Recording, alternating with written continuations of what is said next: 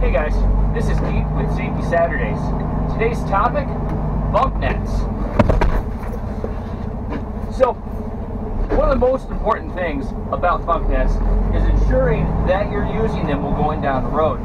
We also want to be sure that we're not using this top bunk up here, okay? So, some things about physics quick. Force times mass equals acceleration. So the truck here is the force. The mass is you. And if your co-driver gets into an accident while going down the road, it's massively gonna hurt. Oh. Okay. Okay. So, let's try it the right way. So your bump nets have 3 buckles.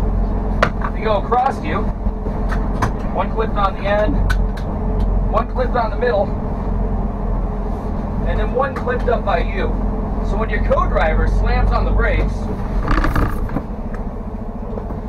you got nothing but net.